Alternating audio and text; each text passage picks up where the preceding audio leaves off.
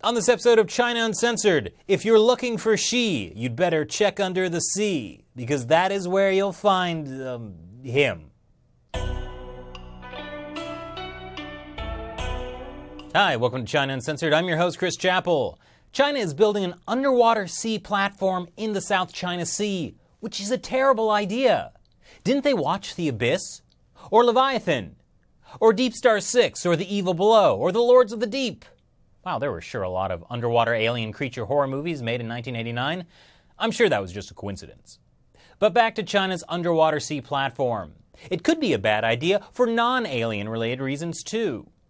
This underwater platform will be in disputed territory in the South China Sea, a region claimed by China, Taiwan, Vietnam, the Philippines, Brunei, and Malaysia. Besides the $5 trillion a year in shipping that goes through the region, many scientists believe it could be home to untold wealth in natural resources, like oil and natural gas. Someone should really go explore that. Oh, right. So China is planning to build an underwater observation network at a cost of roughly $290 million US. It will be done as a partnership with Tongji University in Shanghai. According to my favorite Chinese state-run media, the Global Times, it will be used to probe the undersea physical, chemical, and geological dynamics. Well, that sounds peaceful enough. Oh, and it will also be used for other purposes. Wait, what other purposes? Is there something state-run media maybe left out? Voice of America, help us out here. It could collect data for military intelligence, undersea mineral gathering, or seabed oil drilling. So, other purposes are possibly helping China's military and giving China the info it needs to plan underwater resource extraction worth potentially billions of dollars. Funny that Global Times left that part out.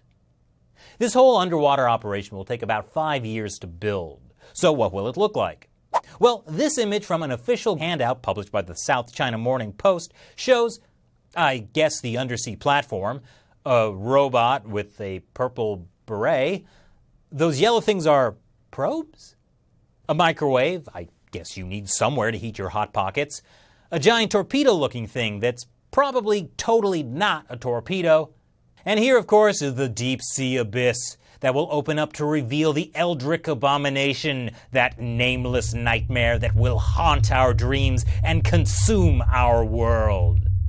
Just kidding. I'm sure this is all safe and fine and totally peaceful. As state-run media have said again and again, Beijing values peace in the South China Sea.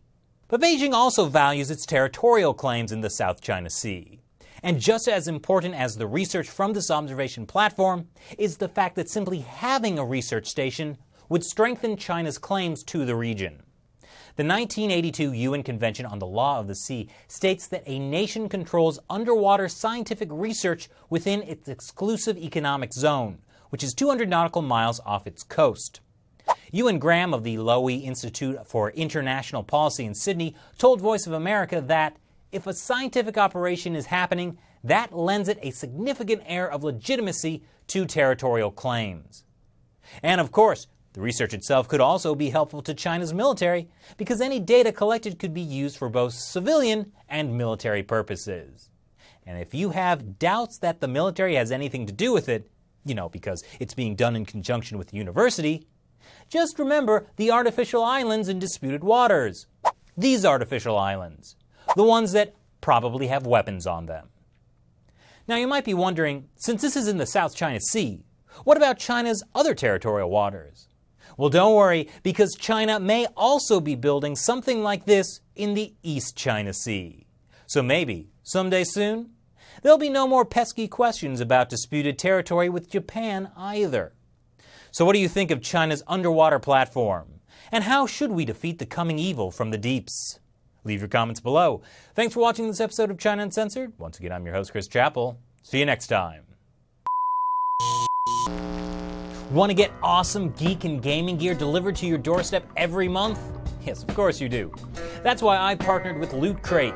It's a monthly mystery box that contains cool stuff like collectibles, gadgets, and epic gear, like Comic-Con in a box.